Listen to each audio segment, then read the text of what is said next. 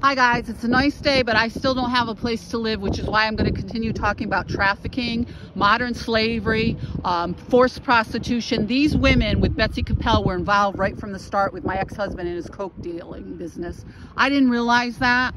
This went on a long time. There was lots of jokes and parties behind my back that I'd be invited to. They would pick fights. The violence was just constant. But I was always blamed for it. I was always blamed that I wasn't part of the group. My ex sold a lot more coke than I understood at the time.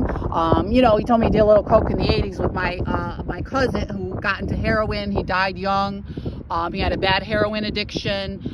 He had sexual abuse problems. He molested me as a child. Long story short, these people were involved from the beginning, playing this game to fraud me out of these assets.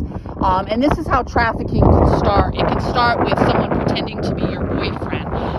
And why it took me so long to figure it out is because these women constantly lied about him.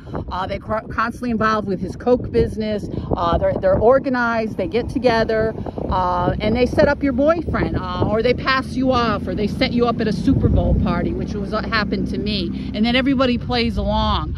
This Betsy Capel has made threats about my mental health. Now her sister Allison was down to Russo's. I know you won't recognize all these names, but these women continue to stalk me, harass me, make threats. It's resulted in the loss of everything I had, everything. They even tormented my dog with dog fighting, that he'd be bait dog because he was a toy breed. They harassed him repeatedly, abused him. So this is ongoing here, and this has been ongoing. They set up this sexual assault, and this is what these women are capable of, and we need to all speak out, and we need to say no more of this. This Betsy Capel is violent. I believe she has mental health issues. She's done this repeatedly. They all knew they set up and were involved in my marriage. It was a joke. After they were all together involved with his coke business, they all used to go up to this Butternut Falls and party with this Jackie Daly and other people, and they pretended they don't know each other. They pretended they weren't friends. They all used to hang out at the bar, the Annex, with the Landsies.